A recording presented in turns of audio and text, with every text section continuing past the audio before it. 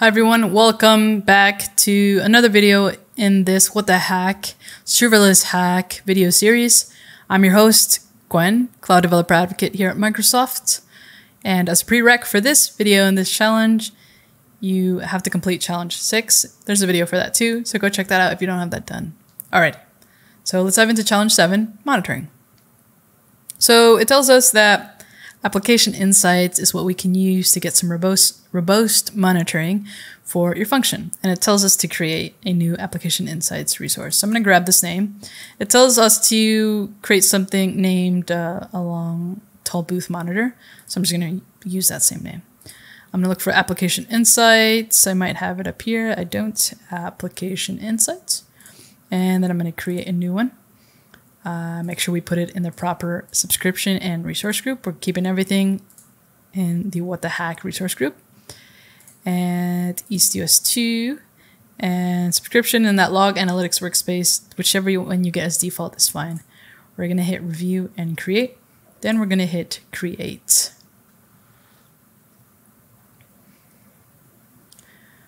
Awesome. So it does tell us that we have to copy the instrumentation key. So we can add that to our Azure Functions.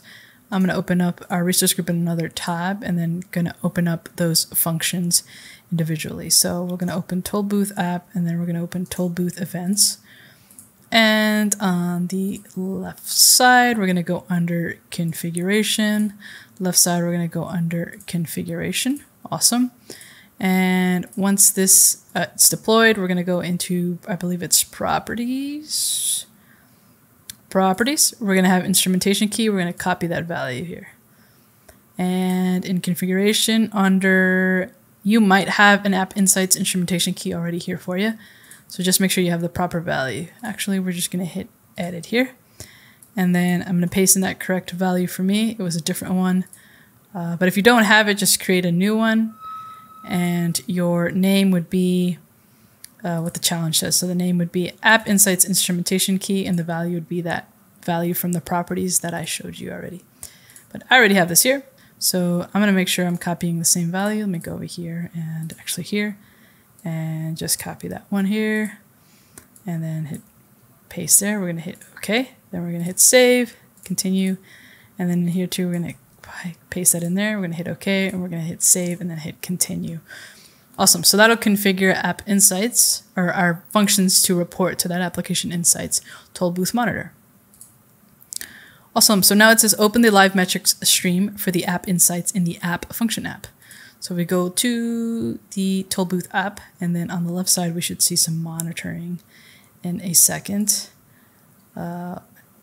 We could probably get to it from the live metrics, I believe, is actually inside of the Application Insights. So typically if you go to Overview, you should be able to see your Application Insights, a little banner pop up here.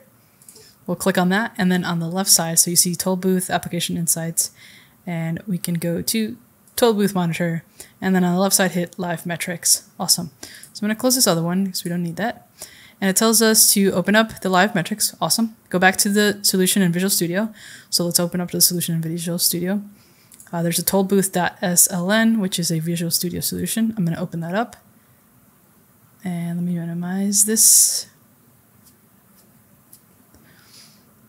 Just to read the next instructions, it says here, and start a new instance of the Upload Images project. Enter the blob storage connection. Press 1, then enter in the console. All right. So Upload Images is this one here.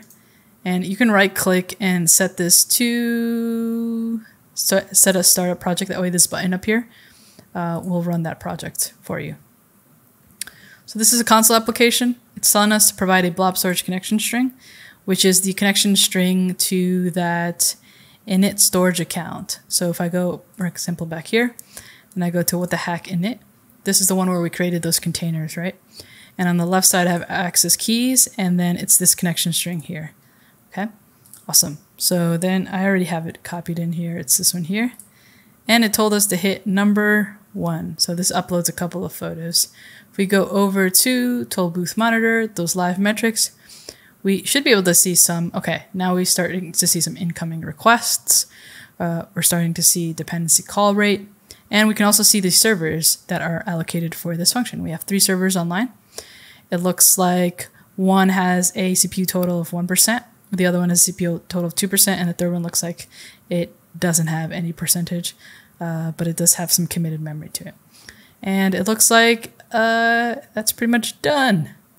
It's oh, now it's got 7. Oh, you see how the scaling is happening now?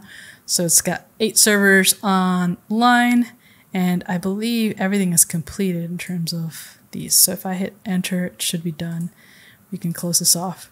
So we still have 8 servers online, but let's see what the challenge tells us here. You can select some of the sample telemetry in the list to the side to view output data. Alrighty, so we'll go here and we'll see we still have some sample telemetry here. And if we click on one and then we give this, just because I'm very zoomed in, that's why I get this sort of weird window layout. Apologies. We have a message, a response, we have headers, and like a bunch of other information that could be relevant to when you are looking at your monitoring data.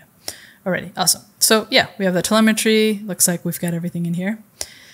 Now let's scroll down, and it tells us here to leave the live metrics stream window open once again and close the console window for the image upload. Then we debug the upload images project again, then press and enter 2 and press enter. This will upload 1,000 new photos. Awesome. Okay. So now we go back to, we still have 8 servers, and even though they're not being used, they're still warm. I believe there's a time allocated for how long these servers will stay online available for us.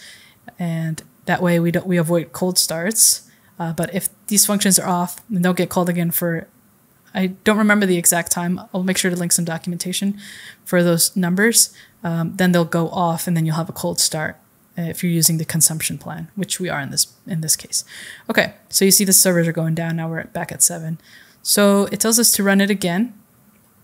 So we'll run this again, but it tells us now to go for the option number 2. So let me paste in the connection string again. And then now it says to go to number 2, which is upload 1,000 photos to test processing at scale. So yeah, so it tells us here to go ahead and run number 2 and observe the telemetry and metrics that we get for that. And let's go back to our monitor, and we'll see we're still at 7 servers, and we can see we're down to 6. Interesting. So one of our servers is 16% in use CPU total. And we've got one at 5, we've got one at 0. Interesting. We've got another one at 0, one at 1, and one at 2. So even though we have all these servers, not all of them are working the same, which is interesting. And then we can see we've got sort of a steady request rate here as well. Request durations hovering around, I would say, 200 to 100-ish. And then we've got some sample the telemetry on the side here. So far we have no failures, and we're going to let that go. And as these are uploading, I'd encourage you to keep watching, but I'm going to pause the recording here because this might take a little bit, but I'll continue once the upload is done. Alrighty, I am back, and in the telemetry we see, making OCR requests, which is calling, computer vision. Sometimes it says function that gets executed is the safe plate data, or we'll, again, calling the function, which would be a different function, calling the OCR function, which is a different function, right? I saw here, finished OCR result the car, so it is processing some of the data in those images. There's a different one here, and safe plate data. I'm trying to see a different function getting called. Let me see if I can scroll down here. Plate data, safe plate data. We should see process image at some point here as well.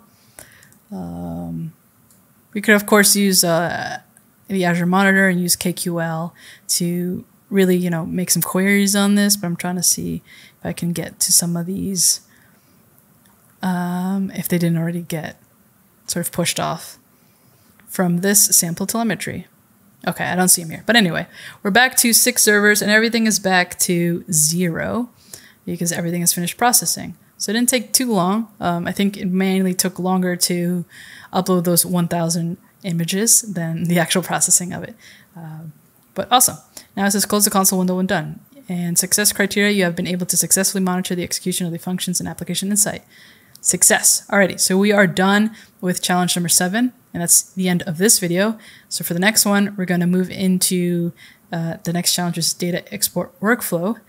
And then after that, we're going to do the optional challenges. Either we're going to then do A, scale the cognitive services, and then B, view data in Cosmos DB. All right, I'll see you in the next video.